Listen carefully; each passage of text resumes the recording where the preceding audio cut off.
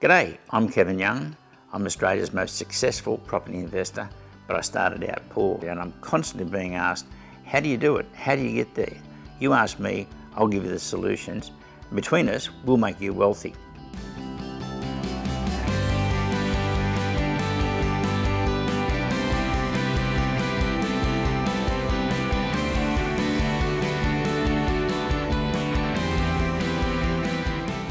Welcome back to Ask Kevin Young, and today something completely different. As you may or may not know, we have our own charity inside the club called Club Cares, and it's the only charity in Australia that has no overheads. In other words, every dollar you donate, I match it, then it goes to someone, and you know who that someone is.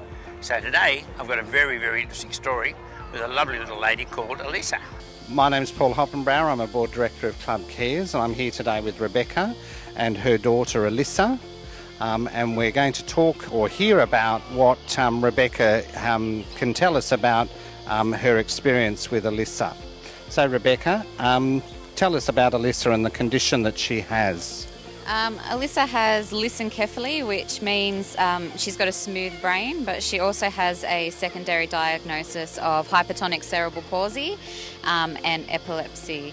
The doctors didn't think that she'd live past 1 to 2, and we've just celebrated her 9th birthday. So we're struggling day to day. Obviously, she can have up to about 20 seizures a day. Some require sedation, others we just coach her through it. She's fed through a tube in her tummy.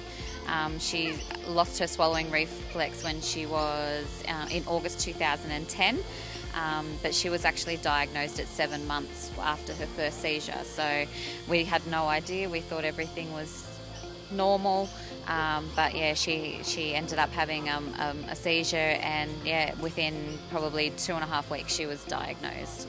So.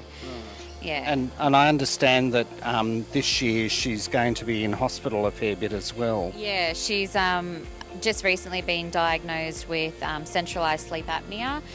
This is after she had an ICU admission for 18 days in August, and she needs to go on to BiPAP treatment. So we need to trial it for 2 weeks in hospital to see whether or not she can tolerate it, and then she also needs major hip surgery. Her hips are 60% out of her sockets, and so she needs to go in and have pin and plates put in.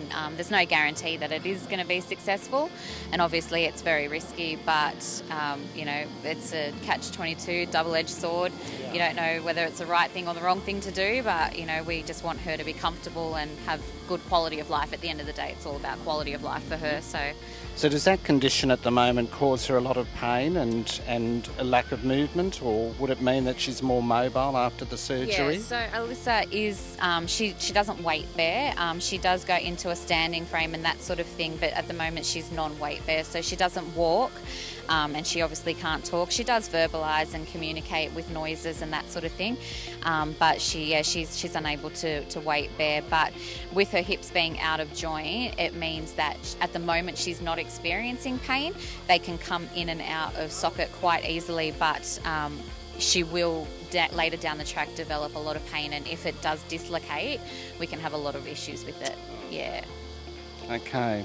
And so at the moment you're also in a situation where you have a normal vehicle and you're having to lift Alyssa in and out of the car, yeah, as well as her wheelchair in and out of the car, and you were doing this, I believe, right up until recently when you were almost about to give birth. Yeah. For heaven's sake. So really what you're about to get a new wheelchair. Yes. That has the capacity to then lock into a vehicle. Yes. On the floor. Yes. But the vehicle that you have has to be modified to be able to do that. Yeah. And that modification is quite expensive. What have you been quoted for that? So we've got a couple of quotes. Originally, the first quote that we got was around $45,000. But the second quote that we've got with just the essentials of what we need is about $37,000.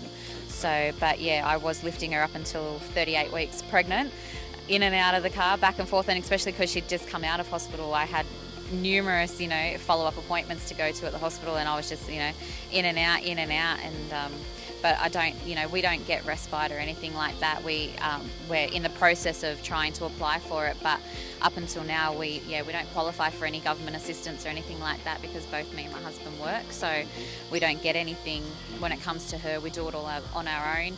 If you'd like to help us, click below and donate some money, and I promise you I'll match what you donate, and we'll tell you exactly where it's going to go and who you're helping. Thank you for your support. I love property.